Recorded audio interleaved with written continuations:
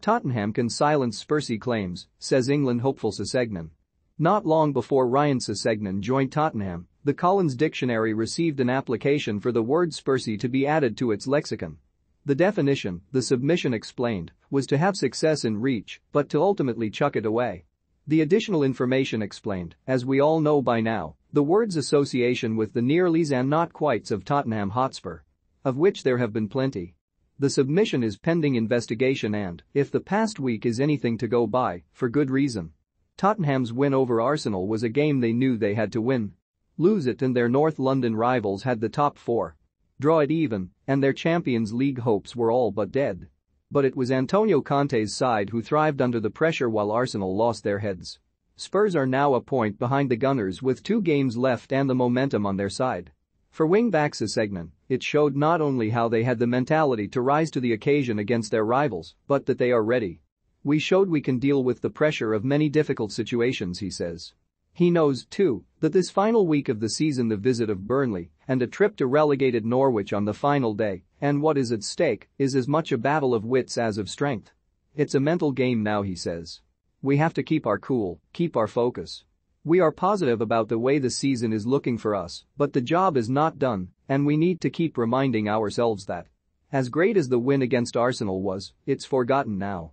They have the advantage as they're 1 point ahead, but you could say the momentum is with us. Sessegnon will do well to force the memories out of his mind.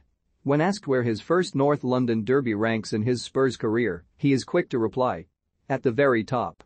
The previous ones I haven't been able to play for many reasons, so this was very special. The atmosphere was electric from the first minute. It is likely to be the same this lunchtime, too, with Spurs knowing a victory over relegation-threatened Burnley would see them leapfrog Arsenal into 4th and pile the pressure onto the Gunners for their trip to Newcastle tomorrow night. Sessegnon says. I feel like it probably is the best way to just get that Burnley game over and, hopefully, to get the win, so it puts the pressure on them on Monday night. They will hope they fare better than the last time they faced the Clarets. A 1-0 defeat at Turf Moor and a 4th loss in 5 Premier League games saw Conte threaten to walk away from the club. I remember the dressing room being very down, says Sessegnon. Conte was just disappointed we didn't win. That was it. We didn't really pay too much attention to the outside noise. We bounced back. Conte revealed on Friday that his threats had been part of a cunning plan to shake the club into a response. Tottenham won their next 2 games 4-0 and 5-0. That was the reaction we needed, says Sessegnon. Sessegnon's career at Spurs has so far been blighted by injury since his £25 million move from Fulham in the summer of 2019. He spent last season on loan at Bundesliga club Hoffenheim. This season he has had 3 spells on the sidelines but is about to start his 5th successive league game, his longest run since joining the club. There is a feeling that this is Sessegnon's time. He is thriving in Conte's system. He always tells us in meetings that the wing-backs are probably the 2 most important in the team, he says. We have to create the width for our team. The attack and the defense is very demanding, physically, up and down. I think it suits me very well. He's been very good to give me the faith to play in big games this season.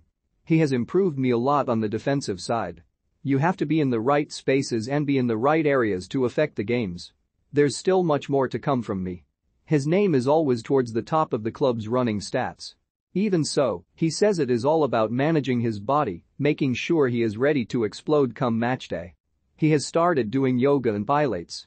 It's more the stuff away from the pitch. The physio, the sports science people. On the pitch and in training, it's about managing it. 2 days before a game, don't be going crazy. Save your energy for the game. He turns 22 next week. Yet, in many ways, he talks like an old head. And it feels like he has been around forever. That is probably because he was only 16 when he came through at Fulham. He was the first player born after the year 2000 to score in the English League. He has made 180 senior appearances. He also holds the Guinness World Record for the fastest time to hit both posts and the bar from outside the box. In case you are wondering, 7.75 seconds. He was away with England's under-21s when he broke it. A year earlier, he had been sent to Russia, courtesy of a sponsorship with Nike, to the World Cup alongside Phil Foden and Mason Mount to experience the atmosphere. They were in attendance for England's opener against Tunisia. None of them had made their senior debut. Now, 4 years on, it is only Sessegnon that has not. With a World Cup later this year and Luke Shaw and Ben Chilwell out injured, is there a chance? Looking at another World Cup coming up, it can only make you dream of being in that type of situation at senior level, he says. But first, a top 4 place to book. It's no secret that we're going to watch each other's games, he says. We have to get that marker of winning, then it's over to you. Here comes the sun. Sessegnon and Conte were happy men as Tottenham thumped bitter rivals Arsenal 3-0 last week, with Son celebrating after getting the third goal in a thrilling performance.